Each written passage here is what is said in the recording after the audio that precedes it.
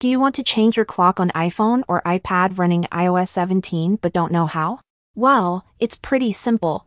I'm going to show you how you can easily change the font and color of your lock screen clock. You can customize it in a few simple steps, and the first step that we'll do is to start from our home screen. The same is true for iPad users. So make sure your iOS device is unlocked and you're on your home screen. Then, swipe to open the notification center on your device. You should swipe from the top left of your screen and the notification center will appear.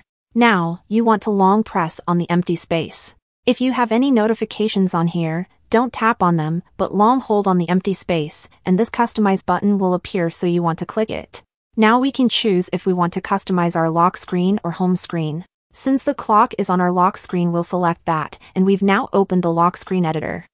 Click on your clock, and you'll get this little menu pop up where we can select a few different things.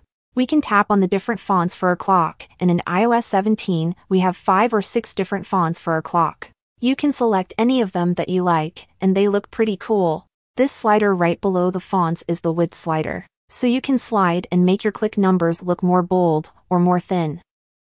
And of course, we have the color picker where you can select a specific color for your numbers. You can select a wide variety of colors, and at the far right you'll have a color picker so you can really select a shade that you like. When you're done with the customization of your clock, simply tap on the Done button at the top right corner of the screen and your changes will be saved. But that's essentially how you can change your clock in iOS 17. Make sure you subscribe for more videos like this one, and I'll see you in the next video.